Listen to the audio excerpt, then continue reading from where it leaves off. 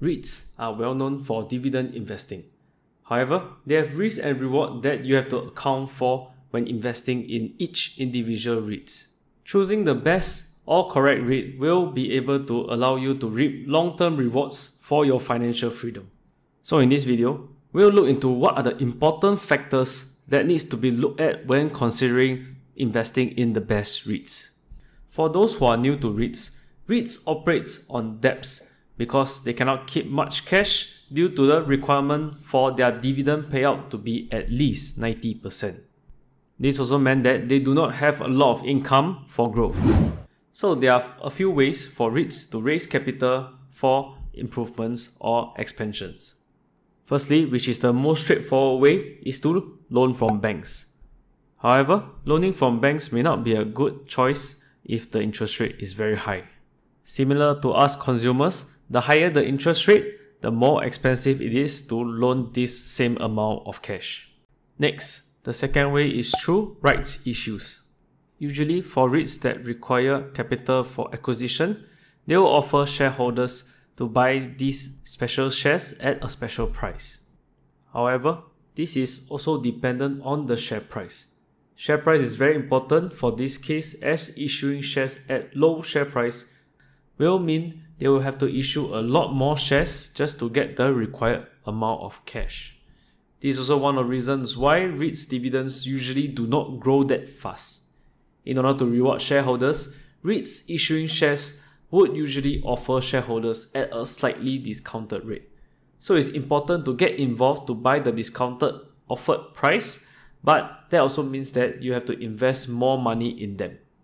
Next, similar to rights issue, there's another mode of issuing shares, and that is private placement. However, this is only offered to selected investors or institutions.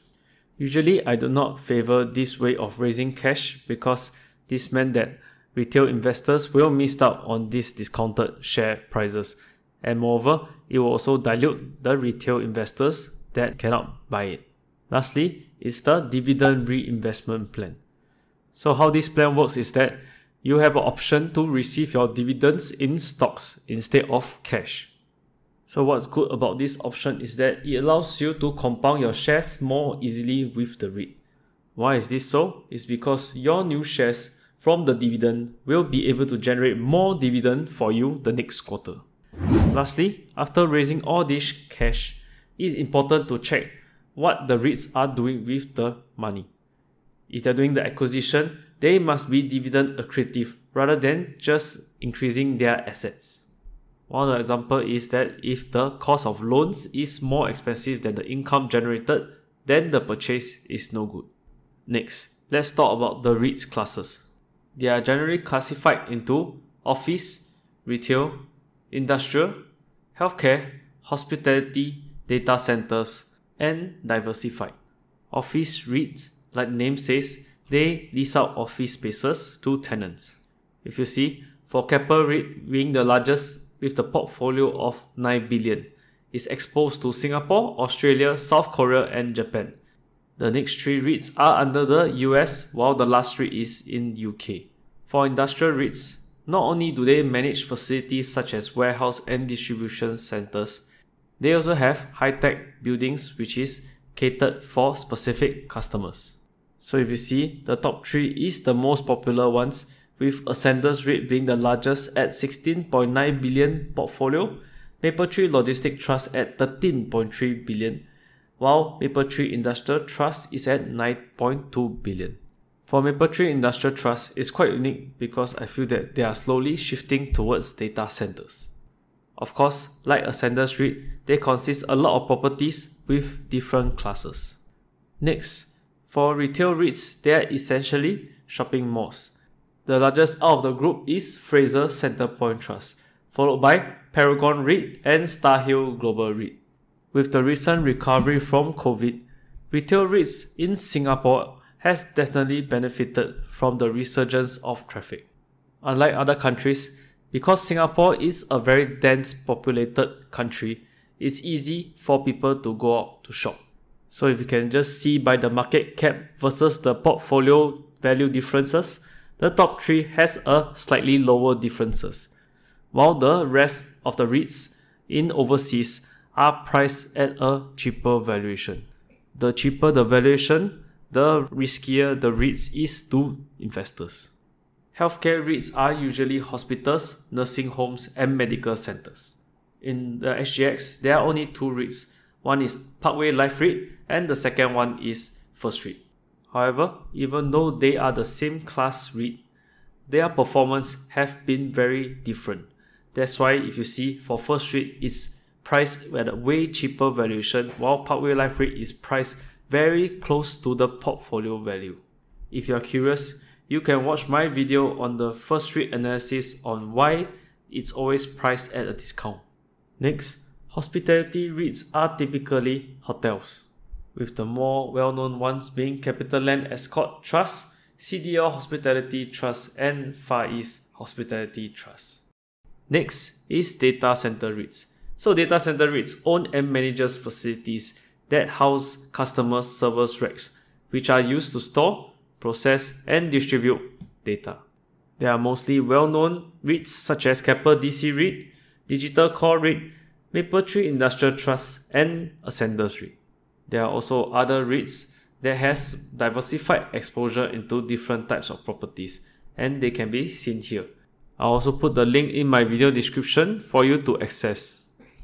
Regardless of how good or what classes the REIT is, it does not matter when it comes to high interest rate environment. As REITs have to operate on debts, they will always be on the losing end when it comes to high interest rate.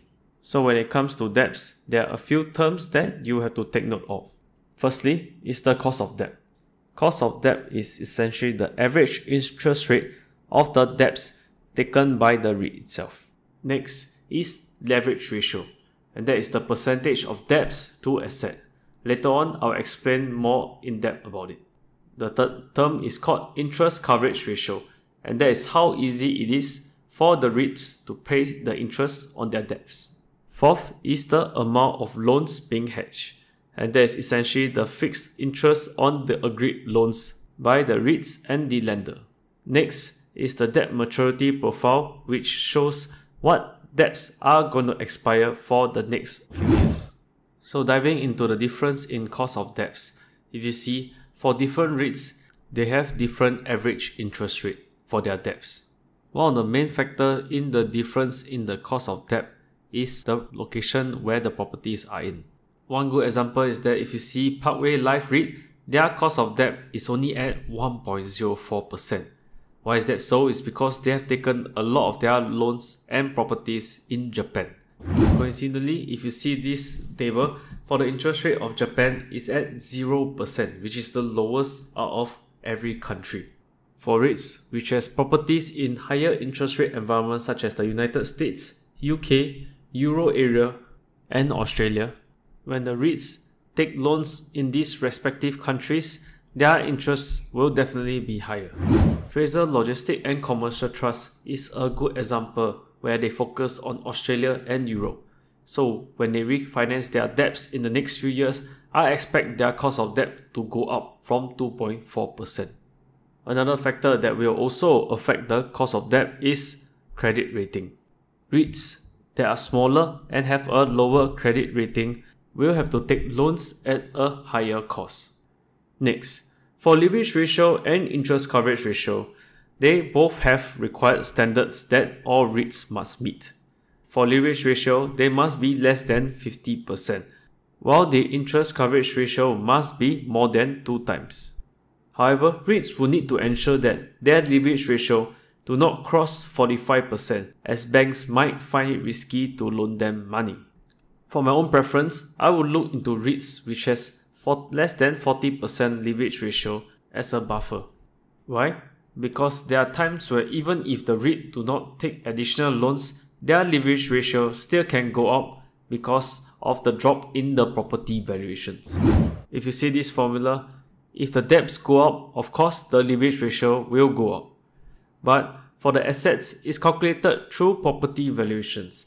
And if the property valuation drops, the leverage ratio will also go up. So when interest rates are high, naturally property valuations might come down.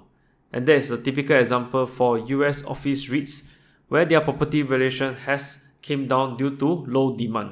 This has artificially raised their leverage ratio, thus making it difficult for them to take loans. Lastly, I want to talk about debt maturity profile.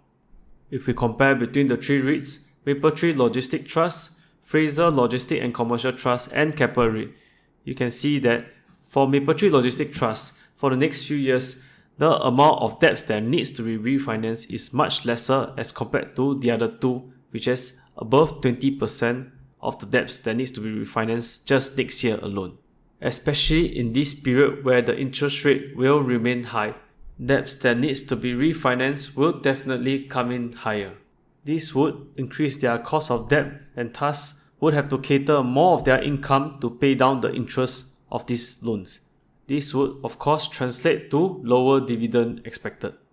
Another important factor to look at when it comes to analyzing REITs are the tenants who are the REIT's customers.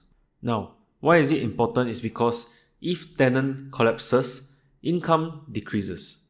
So if the REIT has a very large contribution from this tenant and it collapses, then the income will be heavily impacted. Whereas if the REIT has a diversified pool of tenants with low contribution individually, if one of the tenant collapses, the income will not be as heavily impacted as those with concentrated tenants. Now let's see three REITs with three different classes on different tenant concentrations.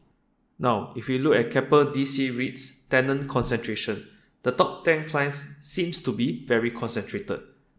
For data centers, it's usually forgivable because it's hard for customers to actually migrate to another data centers. So therefore, the good thing is that there's a sticky effect where the tenants are actually bounded to the data centers and is not encouraged to move out of it. But because of this concentration, there is definitely risk involved, and it can be seen from the recent event with Keppel DC Reit, where the tenant who is in charge of the 3 China data centers is unable to pay Keppel DC Reit. Based on the list here, it might be the third major tenant, which is the colocation provider at 7.8% of the total rental income. That's why you are seeing the effect now when the last 2 quarters the dividend came in much lower than usual. The next example is a healthcare REIT, and that is First Reits. Similar to data centers, it's actually very hard for tenants to hop between hospitals. Therefore, the tendency of losing hospital tenant is quite low. But another issue when having concentrated tenant is that when the tenant has issues or having financial difficulties in paying for the rentals, the REIT is forced to compensate with them. This caused a major downfall in First Reits, with the base rental not only going down, but the worst part is that instead of collecting in local Singapore dollars, the rentals will be collected in Indonesian rupiah instead. This brings about not only lower income but also currency risk to shareholders. The last example will be Mapletree Logistic Trust. If you can see from the top 10 tenants, it's very different compared to Keppel DC Reit and First Reits, with the top tenant contributing only 3.9%, followed by 3.5% onwards. So this actually shows the diversity in the amount of tenants that is contributing to Mapletree Logistic Trust. In the event if one of the tenants collapses, the probability of Mapletree Logistic Trust losing income is only from 1 to 4%. As compared to Keppel DC Reit's recent China tenant issue where they have lost about 8% in income immediately.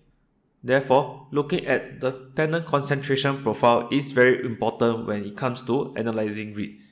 Additional work can be done is to analyze on the individual concentrated tenants. By taking note of the individual tenant performances, you might be able to mitigate this kind of situation. The last factor that I would like to talk about is foreign currency risk. REITs that has overseas properties will always have currency risk. While the typical example is Fraser Logistic and Commercial Trust. If you see their portfolio, majority of their properties are in Australia, followed by Germany, UK, and Netherlands. Lastly, Singapore only consists of 10% of the portfolio. The REIT has always been performing well with good occupancy and high rental reversions from new tenants. However, in recent years, Singapore dollar has been strengthening as compared to global currency. If you see for Singapore to Euro dollar in the past 10 years, Singapore has strengthened by 19.35%, British pound by 24.3%, and Australia by 31.15%. So when compared to foreign currency, even though the Singapore dollar strengthening is good for us when it comes to spending the money, it's not good for companies when it's converted from other countries' currency back to Singapore dollar to give us as dividends. In conclusion, after going through all these factors, I have came out with a quick checklist when it comes to investing in REITs. Firstly, is with regards to tenant diversity. It will be good if the top tenants do not contribute individually of more than 7 to 10% of the total rental income of the REIT. Next is to look at the REIT's concentration of properties in which country. The concentration of the REITs in certain countries would definitely play a foreign currency risk. Next, the third point is very important, and that is the debt maturity profile. This is especially important when it comes to refinancing in a high interest rate environment. Higher finance costs would definitely result in lower dividend for shareholders. And the last line would definitely be the dividend yield. To me, one of the most important factors is that the dividend yield should be more than the local banks. This is because, in my opinion, REITs are considered more risky as compared to local banks. Therefore, by looking at all these different parameters, hopefully this will help when it comes to shortlisting all the good REITs and investing at a correct dividend yield. Thank you so much for watching. As it takes very long to make videos, I hope that you can support the channel by hitting the like, subscribe, and comment on what would you like me to talk about next. You can also watch my previous video where I analyze on the potential of banks as dividends and the best REITs that you can consider. Thank you, and I'll see you in the next video.